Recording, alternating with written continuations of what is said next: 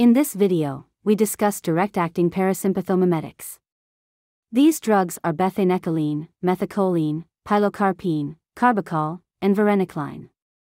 Direct-acting parasympathomimetics have actions similar to acetylcholine. They have different degrees of selectivity for nicotinic and muscarinic receptors.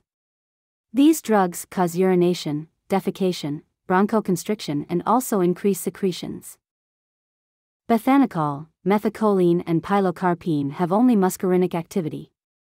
Bethanychol is used in the treatment of paralytic ileus and atonic bladder and also is administered by orally and subcutaneous.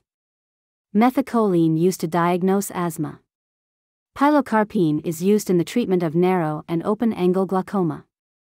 It is also used in the treatment of dry mouth in Sjogren's syndrome because it increases the secretion of sweat and salivary glands.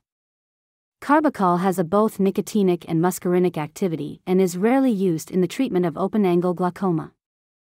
Varenicline is a direct-acting nicotinic receptor agonists and are used in smoking cessation.